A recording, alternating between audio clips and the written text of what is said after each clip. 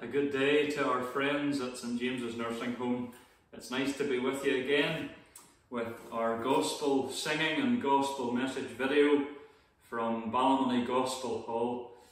Thanks for the opportunity again to speak with you. I'm going to open today. We're going to listen to one of my favourite hymns, and it goes like this: In loving kindness Jesus came, my soul in mercy to reclaim, and from the depths of sin and shame, through grace he lifted me. So we'll listen to this as our opening hymn, and then we'll have our message.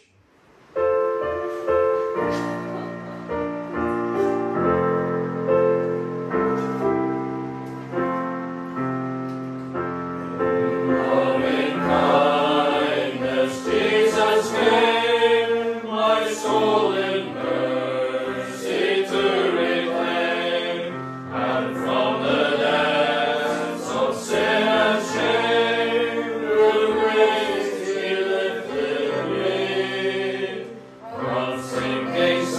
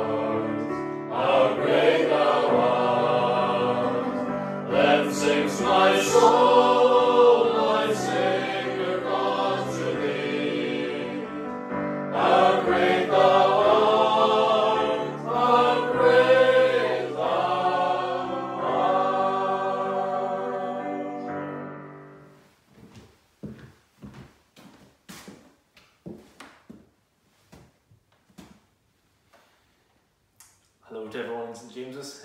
Thank you for taking the time to watch this video and to listen to this short message, and we hope that it will be a blessing to you as you listen to it. I just want to read a couple of short verses with you in the book of 1 Timothy.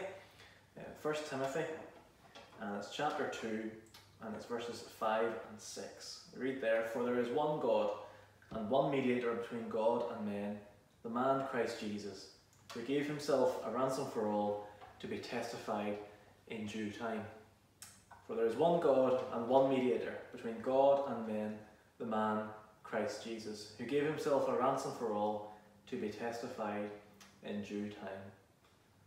Hope that God will, and trust that God will bless the reading of his word, and it will give help as we think briefly about these verses that we've read.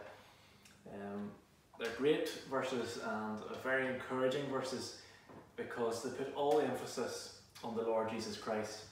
They tell us that he is the mediator between God and men. But as we read those verses and as we consider them together, I just want to think with you about that word mediator. There's one mediator between God and men. Well, what is a mediator or mediation? It's a process of bringing two sides together. It's a process of of bringing two sides who are at opposite ends, two sides who hold different views, two sides who are opposed to one another, and about bringing them together. And the mediator is the one who brings those two sides together. So if the Lord Jesus is the mediator between God and men, well, that raises the question, why was a mediator required? Why is it that the Lord Jesus Christ is the mediator between God and men? Why is it that I said that mediation takes place between two sides who disagree, who are opposed to one another? Why is it that there is that disagreement, that opposition between God and mankind? Well, to go back to the very beginning, it all stems back to the Garden of Eden.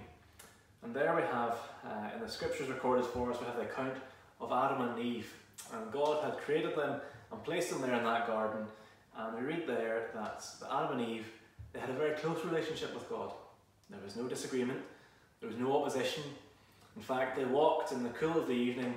It records for us there that they would walk together in the garden, that God would descend and would walk with them in the garden. And there would be that fellowship, there was that relationship, there was that closeness. And there was no need for a mediator, there was no need for mediation, because there was a harmonious relationship there.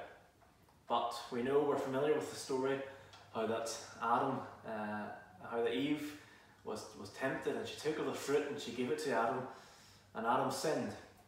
And we're reading Romans that wherefore as by one man sin entered into the world, and death by sin. And so death is passed upon all men, for all have sinned. Sin has come in and has created that enmity, that position whereby man and God are opposed.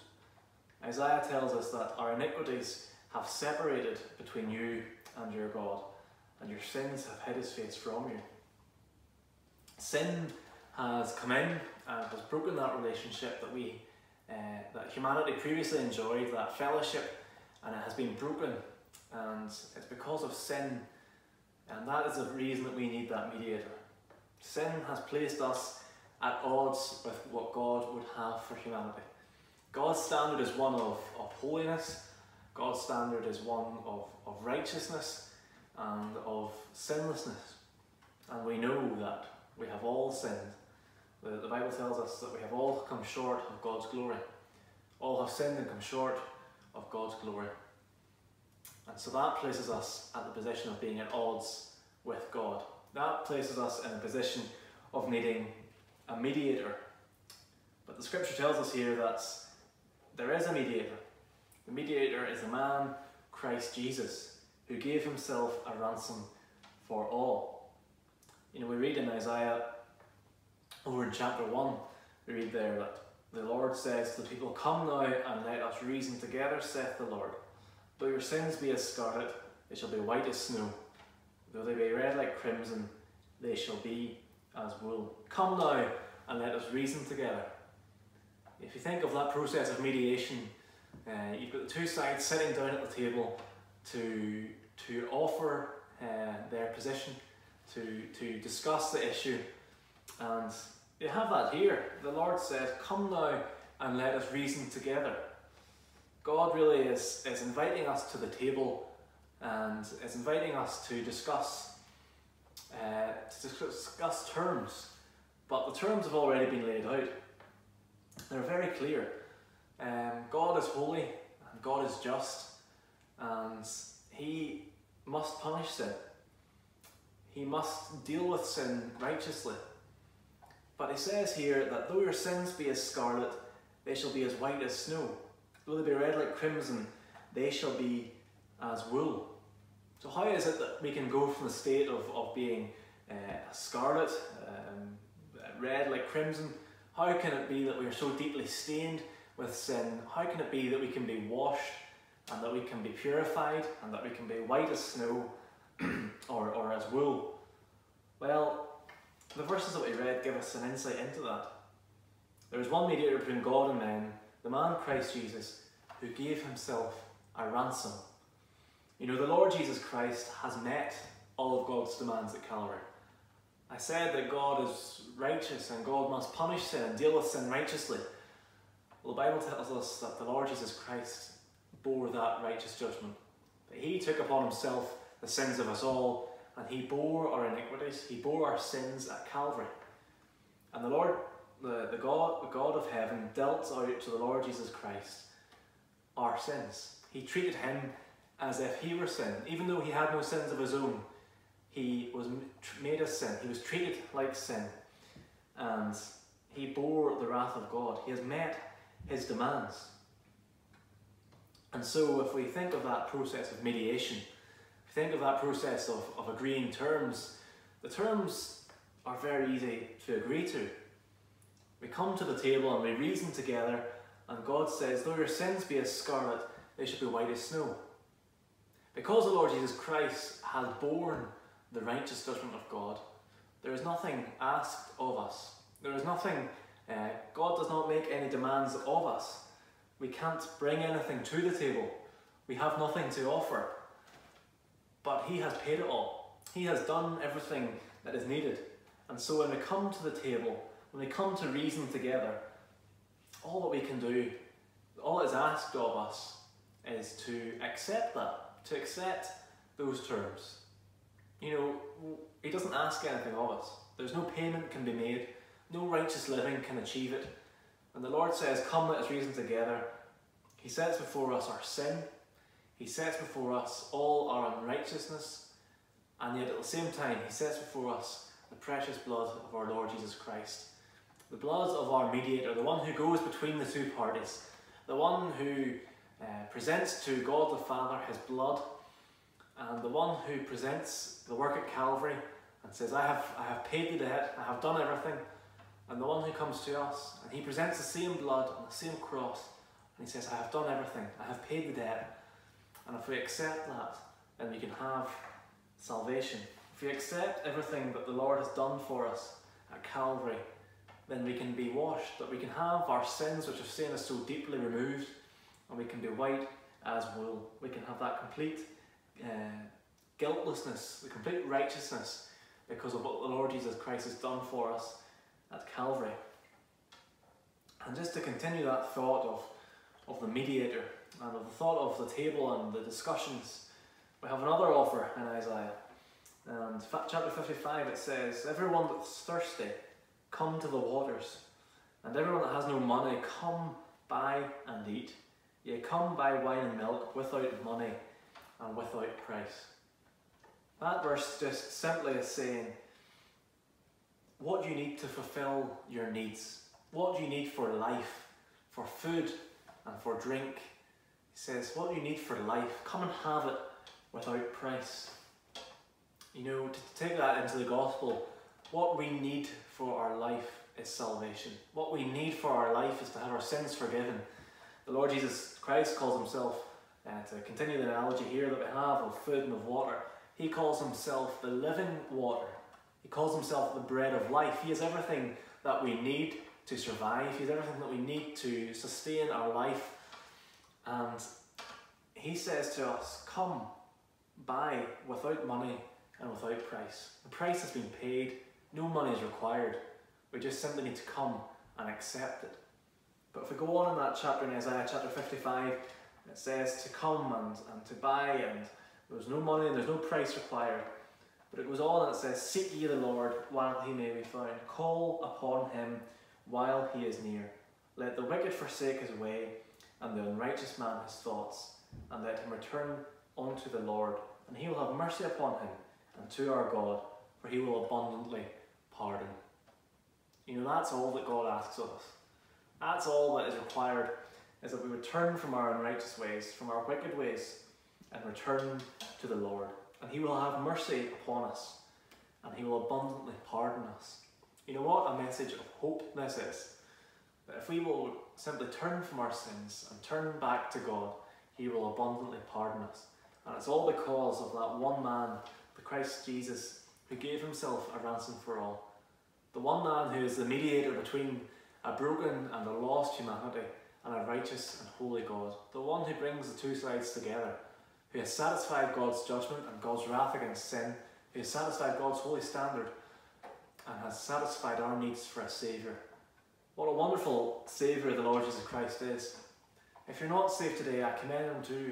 If you're not saved today, I would extend this invitation to seek ye the Lord while He may be found. Call upon Him while He is near. Because our God will have mercy and He will abundantly pardon. Because the Lord Jesus Christ has done it all at Calvary. If you're not saved today, I trust that you'll put your faith and trust in the Lord Jesus Christ and know what it is to have that pardon, to have your sins forgiven, and that you might enjoy the peace of God which passes all understanding and have the hope of an eternity in heaven.